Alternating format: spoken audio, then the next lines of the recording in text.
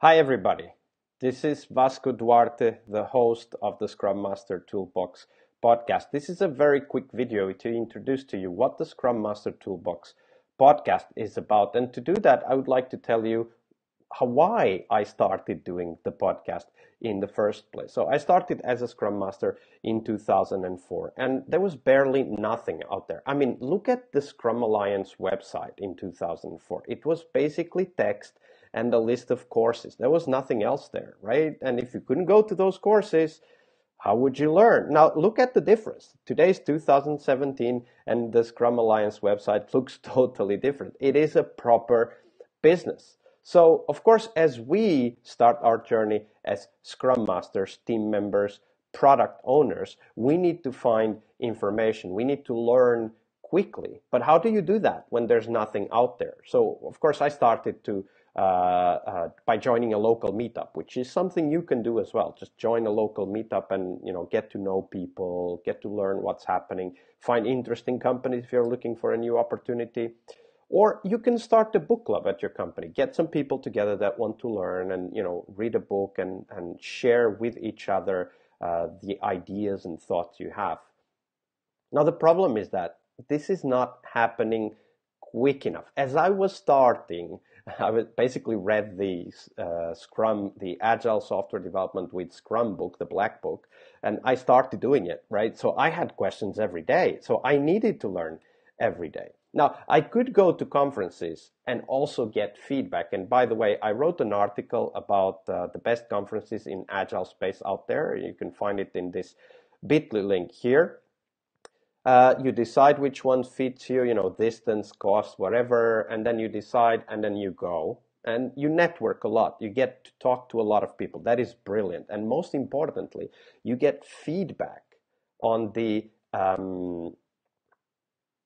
ideas, the practices that you have. And that's awesome. You get feedback from your peers.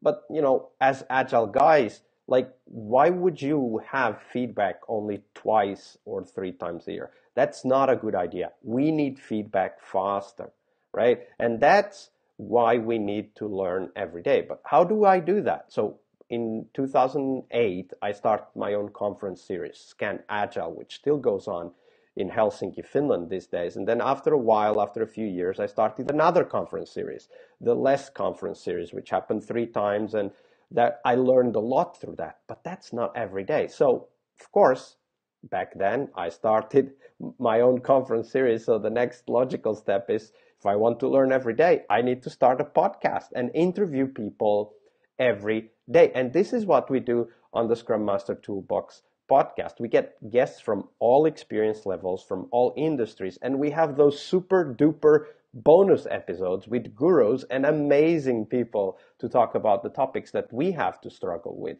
as Scrum Masters every day. And there in the podcast, we cover failures because obviously we learn a lot from failure, right? Everybody will fail at some point, but we don't need to repeat each other's failures. We can learn from the failures of our peers, get new information, and act differently.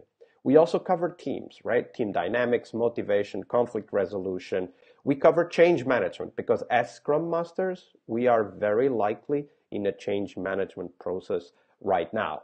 If not our team, maybe the organization, right? And we also cover what it means to be successful, because how can we improve if we are not trying to be successful and trying to assess our own success in our role as Scrum Masters every day. And on top of that, of course, the organization is asking, why do we have so many Scrum Masters? What is the value that they are bringing in? And we need to show to others also what kind of value we bring in.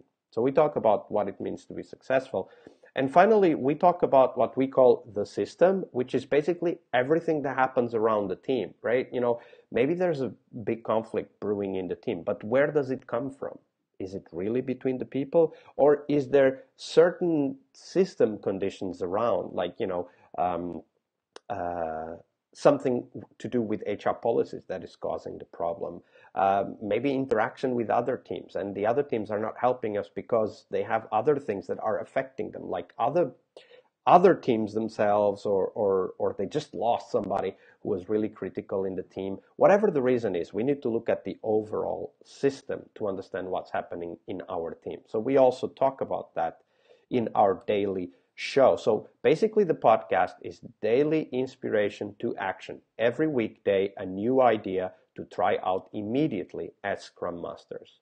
But we also have the bonus episodes where on the weekend, so every weekday we have a new interview with Scrum Master episode. And then on the weekends, we have bonus episodes where we go deeper into a topic that we want to learn more about. In short, there's loads of knowledge and all available for free right now and every day at the Scrum Master Toolbox.org. As I record this video, we already have more than 670 episodes.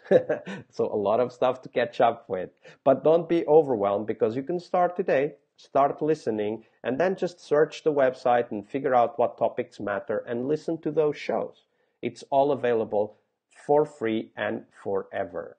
Now, we do a lot of work for this. We invest a lot of time. We also invest a lot of money to get this podcast going. So if you like the podcast and you think that this would help some of your friends with their work, please do me a favor and share the podcast with them. So we do this for free for you. And all I'm asking is, please share this with your friends and the people you think will benefit from the show.